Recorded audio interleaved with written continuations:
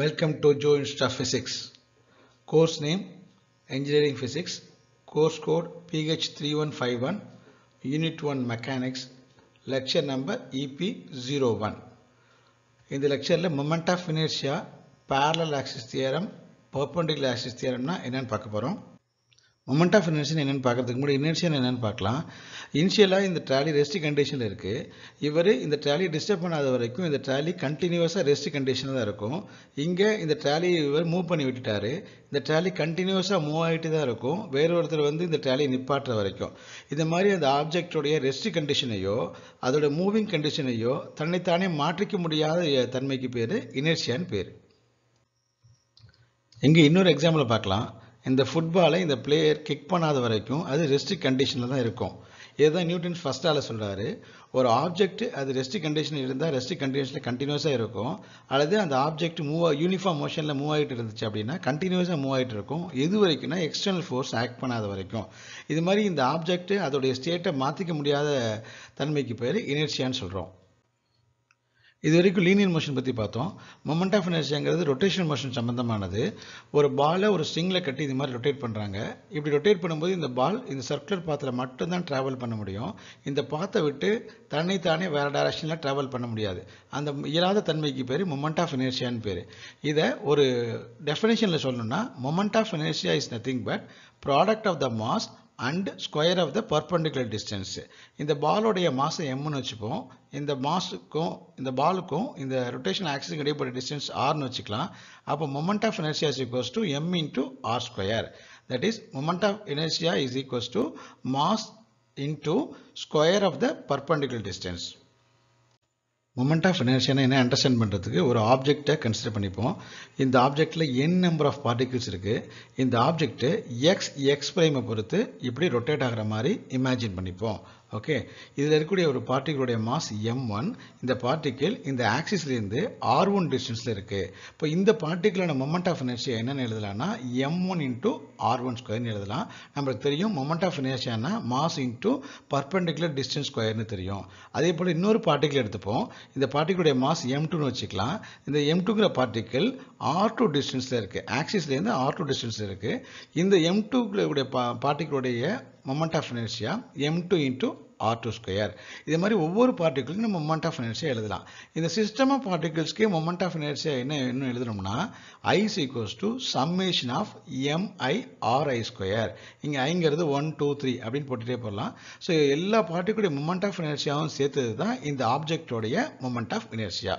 So I is equals to summation of mi r square. இது equation number 1 வச்சுக்கலாம். So இதுதான் moment of inertia of the system of the particle. Moment of inertia சம்பந்தமான தியரத்தை பற்றி பார்க்கலாம்.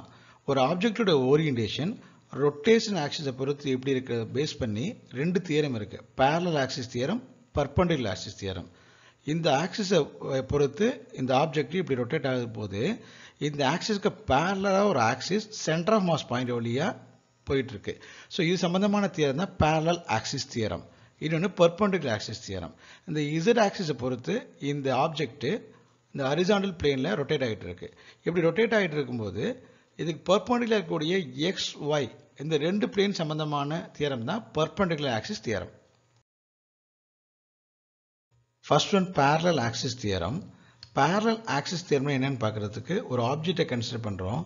இந்த object ஏ பிரைம்ங்கிற ஆக்சிஸை பொறுத்து இப்படி ரொட்டேட் ஆகிட்டு இருக்கு. இங்கே எக்ஸ் பிரைம்ங்கிறது ஒரு இமேஜினரி ஆக்சிஸ். அந்த ஆக்சிஸ் இந்த ஆப்ஜெக்டுடைய சென்டர் ஆஃப் மாஸ் ஜிங்கிற பாயிண்ட் வழியாக செயல்பட்டு இருக்கதா நம்ம இமேஜின் பண்ணிப்போம். ஓகே, இந்த ஆப்ஜெக்டில் ஒரு பார்ட்டிகிளை கன்சிடர் பண்ணுறோம். அந்த பார்ட்டிகிளுடைய மாஸ் எம்ஐ. இந்த பார்ட்டிகிள் இந்த எக்ஸ் பிரைம்ங்கிற இமேஜினரி ஆக்சிஸ்லேருந்து ஆர்ஐ டிஸ்டன்ஸில் இருக்குது. இன்னொரு விஷயம் என்னென்னா எக்ஸ் பிரைமுக்கும் ஏ பிரைமுக்கும் இடைப்பட்ட டிஸ்டன்ஸை நம்ம எக்ஸ்னு கன்சிடர் பண்ணுறோம். இது மாதிரி இருக்க சுச்சுவேஷனில் நம்ம parallel axis theorem என்னன்னு பார்க்கலாம். So parallel axis theorem it states that moment of inertia with respect to any axis, that is I prime. Moment of inertia of this object with respect to any axis is equals to sum of moment of inertia with respect to parallel axis passing through the center of mass. Sum of these two things. Sum of moment of inertia with respect to parallel axis passing through center of mass and product of mass and square of the perpendicular distance between the parallel axis. So product of mass and square of the perpendicular distance between the two axes. It is called the parallel axis theorem. Proof of parallel axis theorem. Parallel axis theorத்தை prove பண்றதுக்கு ஒரு ஆப்ஜெக்ட்டை imagine பண்றோம். இந்த ஆப்ஜெக்ட்டுடைய mass m, gங்கிறது இந்த ஆப்ஜெக்ட்டுடைய centre of mass point. a பிரைம்ங்கிற ஆக்சிஸை பொறுத்து இந்த object rotate ஆகிட்டு இருக்கு. இங்க x பிரைம்ங்கிறது ஒரு இமேஜினரி ஆக்சிஸ். இது gங்கிற சென்டர் ஆஃப் மாஸ் பாயிண்ட் வழியா செயல்பட்டு இருக்கு. இந்த ஆப்ஜெக்ட்ல n நம்பர் ஆஃப் பார்ட்டிகிள்ஸ் இருந்தாலும் நம்ம ஒரு பார்ட்டிகிளை இந்த பிளேஸ்ல கன்சிடர் பண்றோம். இந்த பார்ட்டிகிளுடைய மாஸ் mi, இது x பிரைம்ங்கிற ஆக்சிஸ்ல இருந்து ri டிஸ்டன்ஸ்ல இருக்கு. இது ஸ்பெசிஃபிக்கா இந்த பார்ட்டிகிளுடைய மொமெண்ட் ஆஃப் இனர்ஷியாவை நம்ம எழுதணும்னா moment of inertia of the particle with respect to x prime is equals to, that is dIxx prime is equals to mi ri square, mass into distance square. Equation number 1. Equation number 1 ங்கிறது moment of inertia of the particle with respect to x prime. இப்போ moment of inertia of the entire object with respect to x prime நம்ம எப்படி எழுதலாம்? Ix prime is equals to summation of dIxx prime. dIxx prime ங்கிறது moment of inertia of the particle. அப்போ entire objectக்கு நம்ம என்ன பண்ணிடுறோம்? summation symbol introduce பண்ணிடுறோம். Okay, so equation number 1 படி dIxx prime ங்கிறது mi r ஸ்கொயர். அப்போ ஜெனரலா Ix prime is equals to summation of mi ri square எழுதலாம். இது ஈக்குவேஷன் நம்பர் 2 னு வச்சுக்கிறோம். Similarly, moment of inertia of the particle with respect to a prime. நம்ம எப்படி எழுதுவோம்? dIa prime is equals to mass into distance square. அப்போ mi லேருந்து இது வரைக்கும் distance ri, அதுக்கப்புறம் distance x. So distance between the particle and a prime is equals to ri x. So dIa prime is equals to mass into distance square mi into ri plus x square.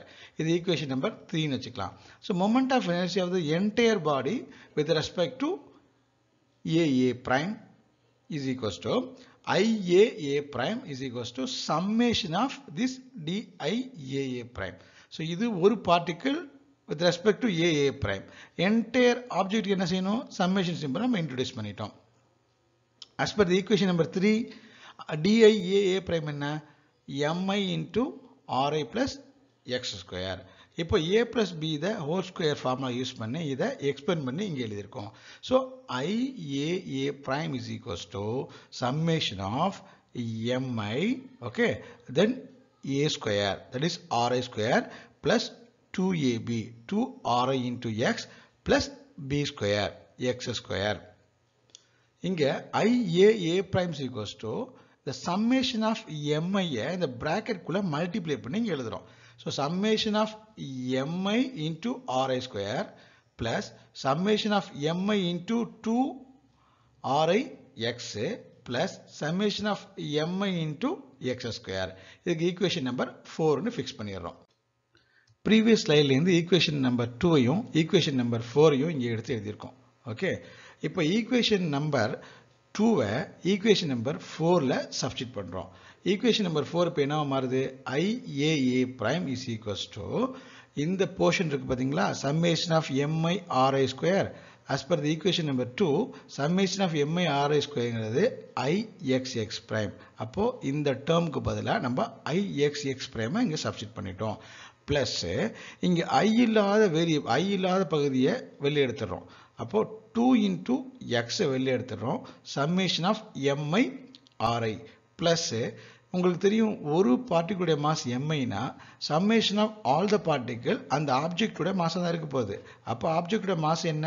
Summation of mi-க்கு பதிலாக நம்ம capital M-னு எழுதிடுறோம். இந்த x² அப்படியே எழுதிடுறோம். இதான் equation number 5. Okay, அப்போ according to centre of mass for the rigid body இந்த multiplication of mi-ri என்னது 0. Okay, அப்போ summation of mi-ri 0ங்கிறதுனால இந்த சென்டர் டேர்ம் என்ன ஆகிடும்? 0 மாறிடும். So iaa prime is equals to ixx prime plus m into x square, capital M into x square. அப்போ இதுதான் ஆக்சுவலாக parallel axis theorem. So moment of inertia of any axis is equals to sum of, okay, moment of inertia of the particle about the axis which is passing through center of mass, that is ixx, plus product of mass and square of the distance between the two parallel axes. Hence parallel axis theorem is proved. Axis theorem. The perpendicular axis theorem understand பண்றதுக்கு thin plane object imagine பண்றோம். இங்க x primeங்கிறது இந்த plane surfaceக்கு perpendicular இருக்கு. At the same time இன்னும் ரெண்டு axis அந்த plane surface மேலேயே imagine பண்றோம். ஒன்னு y prime, இன்னொன்னு z prime. இங்க கவனிக்க வேண்டிய விஷயம் என்னன்னா y primeம் z primeம் perpendicular direction இருக்கு. At the same time இந்த ரெண்டு ஆக்சிஸ்மே இந்த x prime ஆக்சிஸ்க்கு perpendicular direction இருக்கு. அதனால இதுக்கு பேர் perpendicular axis theorem. அப்ப perpendicular axis theorem என்ன? Moment of inertia of the thin plane, okay, with respect to axis perpendicular to the thin plane is equals to, that is ix prime is equals to sum of, okay, moment of inertia of the thin plane with respect to two perpendicular axis is called perpendicular axis theorem. Proof of perpendicular axis theorem. Perpendicular axis theorem proof பண்றதுக்கு ஒரு plane object imagine பண்றோம். இந்த plane object உடைய mass வந்து m. இங்க மூணு axis இருக்கு, x prime, y prime and z prime. மூணு axisம் perpendicular to each other இருக்கு. ஸோ இந்த மூணு ஆக்சிஸும் ஓங்கிற பாயிண்ட் வழியா கிராஸ் பண்ணுது. இங்க y பிரைமும் z பிரைமும் இந்த பிளேன் ஆப்ஜெக்டுடைய சர்ஃபேஸ் மேலேயே இருக்கு. பட் x பிரைம் மட்டும் இந்த பிளேன் ஆப்ஜெக்ட்டுக்கு பர்பெண்டிகுலர் டைரக்ஷன்ல இருக்கு. இந்த ஆப்ஜெக்ட்ல நிறைய பார்ட்டிகிள்ஸ் இருந்தாலும் நம்ம இந்த பாயிண்ட்ல ஒரு பார்ட்டிகிளை இமேஜின் பண்றோம். அந்த பார்ட்டிகிள் ri டிஸ்டன்ஸ்ல ஃப்ரம் தி ஆக்சிஸ்ல இருக்கு. இப்போ இந்த same பார்ட்டிகிளுக்கு moment of inertia calculate பண்றோம். So moment of inertia of the particle with respect to X பிரைமை நம்ம dix prime equals to mi(r²) எழுதலாம். இது நம்ம ஈக்குவேஷன் நம்பர் 1 செட் பண்ணிக்கலாம். அடுத்தது moment of inertia of the entire plane with respect to X prime நம்ம எப்படி எழுதுவோம்? So இதெல்லாம் இது நிறைய பார்ட்டிகல்ஸுடைய மொமெண்ட் ஆஃப் இனர்ஷியாவை ஆட் பண்ணி தான் எழுதணும். அப்போ அதுக்கு நம்ம சம்மேஷன் சிம்பிளை இன்ட்ரோடியூஸ் பண்ணுவோம். ix prime is equals to summation of mi(ri²). இது ஈக்குவேஷன் நம்பர் 2. இந்த போர்ஷனில் இந்த டயக்ராமில் இந்த ஏரியாவிலேருந்து நம்ம ri² is equals to yi² and zi² அப்படின்னு எழுதலாம். இது ஈக்குவேஷன் நம்பர் 3 அப்படின்னு எழுதிக்கலாம். இப்போ equation number 3யை equation number 2ல substitute பண்ணுவோம். அப்போ நம்மளுக்கு என்ன கிடைக்கும்? ix prime is equals to summation of mi அப்படி எழுதிடுறோம். இந்த ri²க்கு பதிலாக நம்ம என்ன செய்யறோம்? yi² plus zi² அப்படின்னு எழுதுறோம். ஓகே, நெக்ஸ்ட் இந்த சம்மேஷன் ஆஃப் mi உள்ள மல்டிப்ளை பண்ணி எழுதுறோம். So ix prime is equals to summation of mi into yi² plus summation of mi into zi². இது ஈக்குவேஷன் நம்பர் 4னு ஃபிக்ஸ் பண்ணிடுறோம்.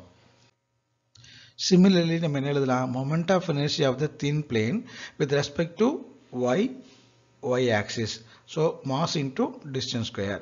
So y prime is equals to summation of mi into ya². Similarly moment of inertia of the thin plane with respect to z axis is nothing but z prime is equals to summation of mi zi². இப்போ equation number 4 என்ன? Ix prime is equals to mi ya square plus summation of mi zi square. இதுதான் equation number 4.